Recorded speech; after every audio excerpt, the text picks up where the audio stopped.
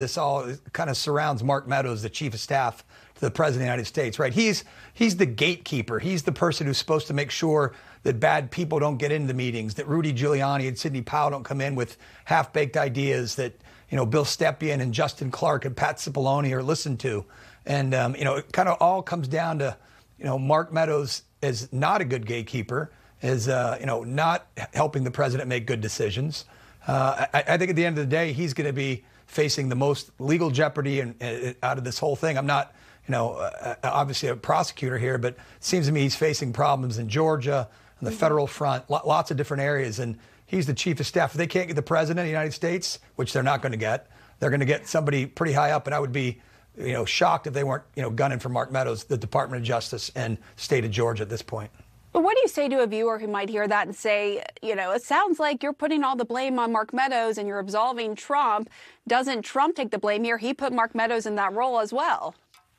What do you say? Yeah, I'm not absolving. Listen, I'm not absolving the president or blaming Mark Meadows.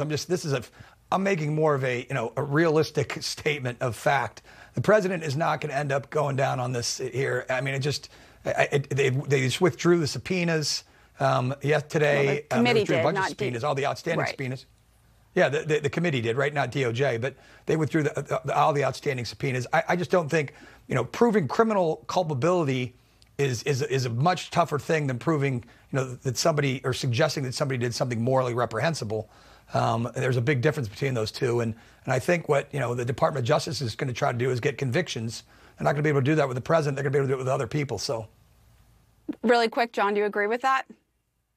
I don't necessarily agree with that. I think that an overwhelming case, proof beyond a reasonable doubt, is out there against Trump. It's really going to be a question of, do we prosecute a former president, not whether we can and have it nailed, which I think they do. And they're blowing away all the privileges that are appearing in this report.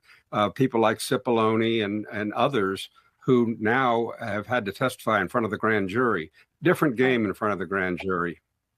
All right, Sarah Murray, John Dean, David Urban, great to have you on. Thank you.